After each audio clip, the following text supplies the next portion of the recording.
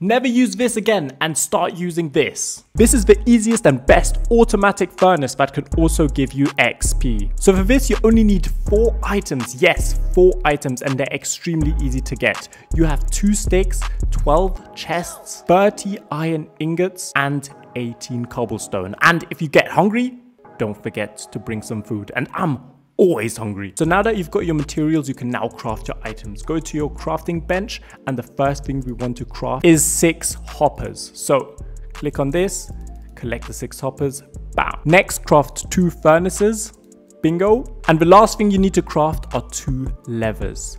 And there we go. So now that we've got our materials, we can now start building. So place a double chest right here. Behind the double chest, place 2 hoppers. Now this is very important that you do correctly. So the hoppers need to be connected to the chest. To do so, go behind the chests like so. When you're behind the chest, press the crouch button so you're crouching and it looks like you're actually selecting one side of the chest, and then place down the hoppers. If you've done it correctly, it will look like this. Like you can see right here, it is connected to the chest. Next, place the 2 furnaces on top of the hopper. To do so, you will have to crouch again while placing for it to work, like so. Then place the 2 levers on the furnaces like so, while you're crouching again. Next, we will place the remaining hoppers. So to do so, we go to the back of this construction and we want to connect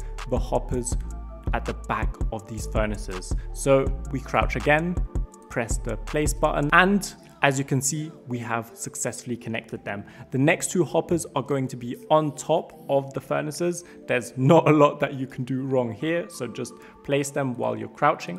1, 2. Now the last thing we have to do is place the chests. Now we are going to place 2 double chests on top of these 2 hoppers at the back. We do this also by crouching. So the first one is placed and then we go to the side here. It's a double chest, and the last chest is placed on top of here. We have now successfully completed the machine, as you can see. Okay, so the top chest is where you put your food or the items you want to be burned. Let's say I want to burn sand, I want to burn the raw beef, I want to burn the raw beef. And the chest at the back is where you put the things you are going to use to fuel the furnace. So lava buckets, coal, lava bucket, whatever you want to use. You can use wood, etc, etc. And now as you can see here, it's already working. So basically what happens is the furnace works, and as you can see, it is not being dragged over here, but it is actually falling in this chest. Now, what are the levers for? The levers are actually for a specific reason. So if we press this, that means that the item is going to stay inside here, as you can see here. And this is the part where you can actually get XP from it. So I put the lever on this one down. That means it has stopped putting it in the chest. And that means we can actually now gain XP from taking out the items that are actually being burnt. Now you can go off and do whatever you want and just come back.